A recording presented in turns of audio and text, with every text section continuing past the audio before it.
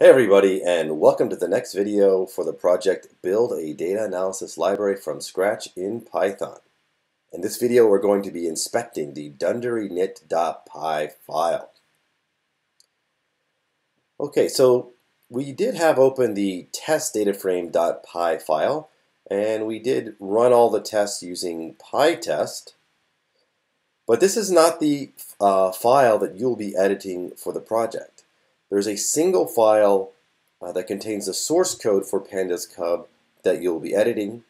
So if we take a look over here in our file system, in our file explorer, you'll see that there's a Pandas Cub directory.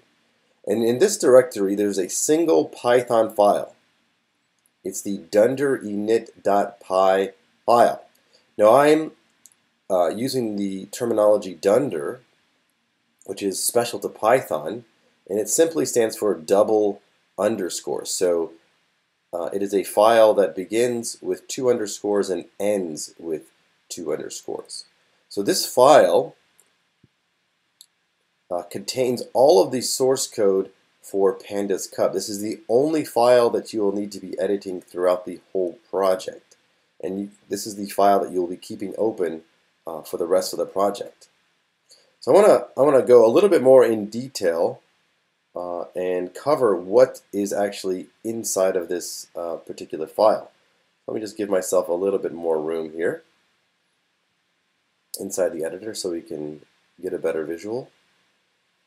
Okay, so yes, as I said, this is the only file that will be edited during this project.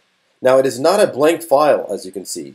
In fact, there's actually several hundred lines, about 700 lines of code that has already been written here.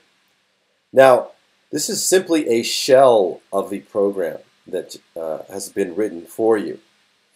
There is one main class that has been defined, and there's the data frame class. And within this class, there are many dozens of methods that have also already been defined. So you're not actually going to define any other classes. You're not going to define any methods within a class. The only thing that you will be doing is editing the body of some of the methods within the data frame class. So if you scroll down just a little bit from the top, I will talk more about this dunderynit method in a later video. But you'll start to see the word pass following in the body of several methods. So here we see there's the word pass. This is a keyword in Python that simply means to do nothing. So you can see there's numerous times where the word pass appears. These are the methods that you will end up completing. So there's something else that you'll have noticed in almost every single method is you'll see a triple quoted string directly underneath the name of almost every single method. Now these are technically called doc strings, or a shortened way to say documentation strings. So these are literal Python strings that you can write in here to explain how your method works. Now we're going to be using a specific style of docstring called the NumPy docstring guide. So if you look down over here, you'll see that I have a link to the NumPy docstring guide. So we're only going to be using a few of the recommendations within the NumPy docstring guide. So basically this guide breaks down different sections that you can put inside of this string to help the user. So the first section actually does not have a title. It is simply a description about what happens, what this method does. So for instance, this head method has this description: return the first n rows.